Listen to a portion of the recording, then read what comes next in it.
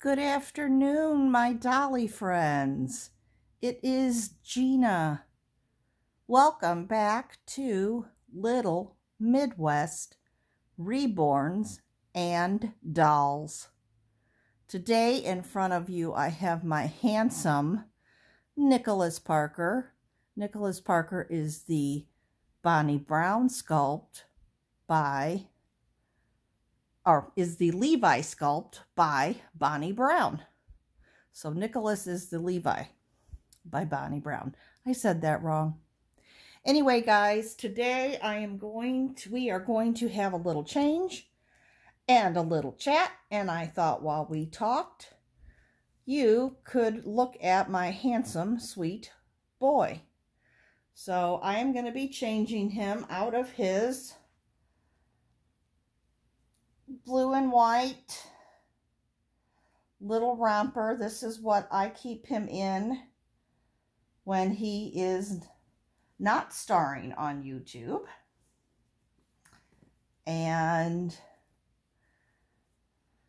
he's just a little sweetie, and of course his belly is full from his bottle, and he's just an excellent sleeper. Oops, you slipped down a little, buddy. Let's get you back up. That's my boy. All right, mommy's gonna get you changed. Let's check your diaper. Oh, it's fine. Your diaper's fine. Yes, it is, sweet baby. Yes, it is. So how is everyone doing? I'm gonna put him in this little Child of Mine newborn dinosaur outfit. It's a white background, and on it we have teal, like little Tyrannosaurus Rex. We have little gray Stegosauruses, and then a dark gray, and then in a very pale gray it looks like a little Brontosaurus. So anyway, we've got these dinosaurs, and kind of around the edging of the collar, this has a little sort of teal stitching, and the same around the legs at the bottom. So I'm going to put that on him, and then I have these little gray shorts from Garanimals that are also newborn that I'm going to pair with that and make our own little outfit. Huh, buddy? Huh? At one time, what did Mommy try to do? Mommy, we have to be very careful going over your head because I don't want to mess your hair. There we go. There we go. Because Mommy tried to match the teal, and she never did get that right, did she? No, she didn't. Not in pants, not in shorts, not in anything. So then Mommy said, hey, there's gray. Why don't we go with gray? And that's what we did, and look what happened. You have a whole new darling little outfit. Yes, you do. So guys, how have you been? My morning and early afternoon and that was quite busy. I got home just about 30 minutes ago, and I had been at my mom and dad's. Dad had his physical therapy for his knees, and somebody needed to go and stay with Mom. So I went, and I tell you what, it's really different, because for my new subscribers, what I do for a living is I am a caregiver, or some people would call me a home health aide. And no, I am not a nurse. I do not have a LPN or an RN or anything like that. But I am able to go into people's homes and make sure they take their medication. Make sure, oh, look at you, Nicholas, you look darling. Make sure that they have eaten. If they have a doctor's appointment, I can take them to their doctor. If they need groceries, I can grocery shop for them. If they need a lot of laundry done, I can do that.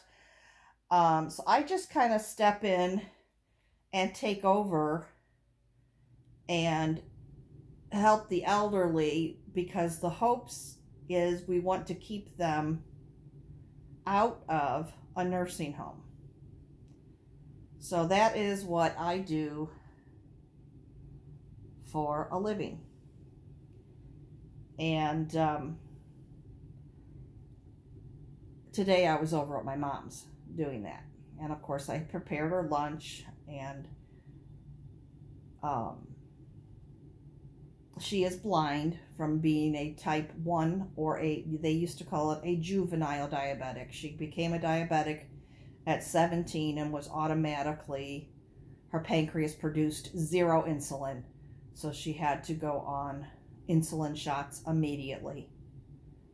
And eventually diabetes will wreak havoc on your body. And my mother is 81, and she's had a lot of havoc happen to her body, and one of them was the loss of sight from being a diabetic.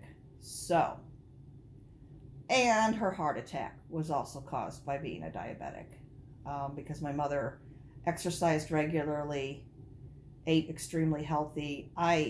But anyway, it doesn't matter. The point is, and she has a myriad of other health problems, which I'm not going to get into.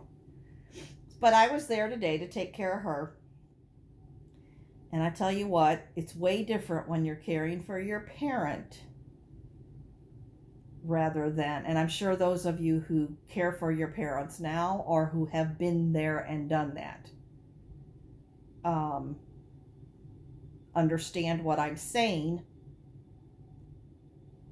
because it's difficult when it's your parent going through it. And it's difficult that her memories, that she has some form of dementia, whether it's actually Alzheimer's or some other type, I don't really know, but she has a hard time.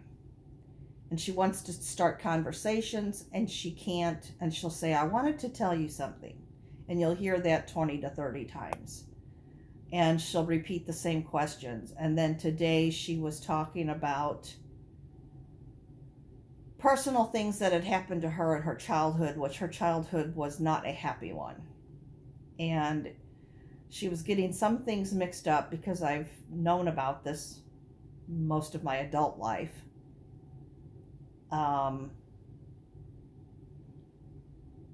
You know, but it was just hard. It's hard seeing her frail. It's hard seeing her frightened. It's hard seeing her being so confused.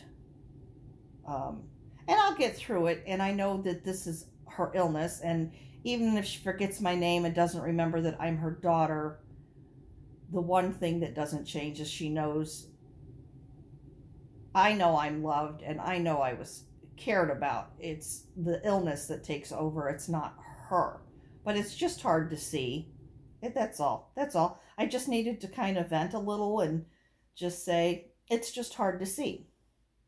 But at the same time, I'm thankful that she's still here, and that I'm able to provide some sort of help for her and for Dad. And I'm hoping in a few more weeks, Dad's knees will be better. So anyway, I think that my Nicholas here looks absolutely incredibly handsome in his little dinosaur onesie and the gray shorts, and he's just sleeping so peacefully, and this sculpt is just so gorgeous.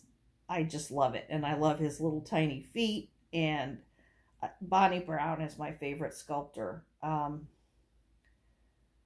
don't know, she has a ton of sculpts. If I had money, and money was no object, I would probably have as many Bonnie Brown sculpts as out there. But the other problem is I have to have the finances to buy the reborn dollies. And the second problem is a lack of space. So I am just enjoying what I have, and I'm thankful that I have what I do have. And yeah, Levi here is one of my most favorites. Now, I also want to reveal someone to you that you have never seen before, that I have had for approximately a month. So I'm just going to move Nicholas over here to the side. We're just going to leave him there. And I want you to meet my little elf girl. Here she is. Let me make sure you're seeing her well. I think that you are. Yes. This is a little elf girl. You can see the little ears. Her little ears are very pointy. She's got the red hair, beautiful blue eyes, little freckles across her cheeks and down her nose.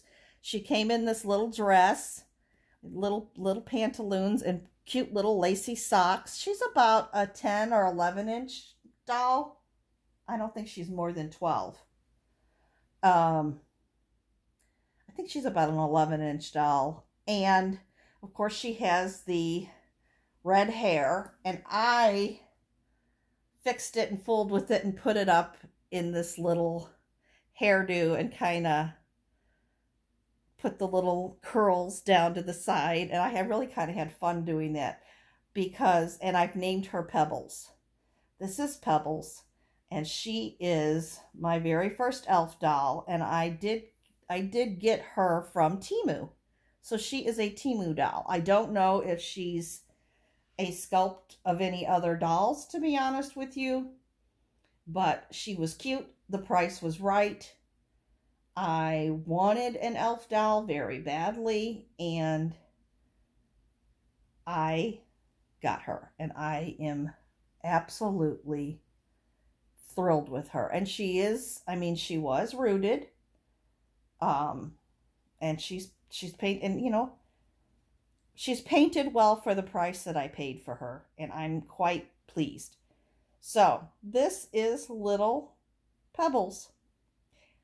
And yes, I did get the name from Pebbles from the Flintstones, from their little girl, especially when I decided to put her hair up like that. Her hair was kind of wild child, and she does have a little ring of flowers that could go around her head too, which I can put that on some other time. But for today, I simply wanted to introduce you to Pebbles, who's in her green and white little gingham checked dress, and she has lace on the front, and she's got a ruffled collar around her neck, and there's a little bit of lace on the bottom of her dress, and of course her socks are the white lace. And I just love her, and I wanted you all to meet Pebbles. Can you say hi, Pebbles? Those are all your aunts and uncles out there. She's waving hello, guys. She's a little bit shy, and she really kind of wanted me to put her hair like that because she really doesn't like me showing her ears.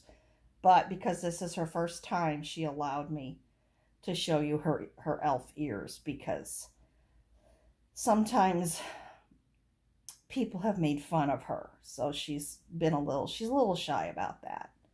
But she's very sweet, and very good, and tries to be very helpful. So that's all I really have for you guys, except for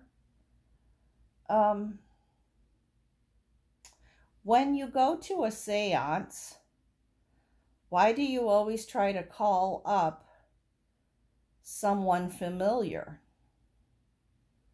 Because you need to summon, you know. I think I screwed up the punchline.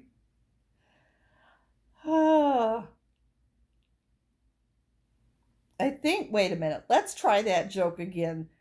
I think the joke actually goes, this is from memory, guys. I think it actually goes, when you go to a seance, why do you always call up familiar people because it's someone you know. That's it. Anyway, have a good day. Remember that no matter what you're going through, God loves you and He's always there for you. And thank you, friends, and have a blessed day. Bye-bye.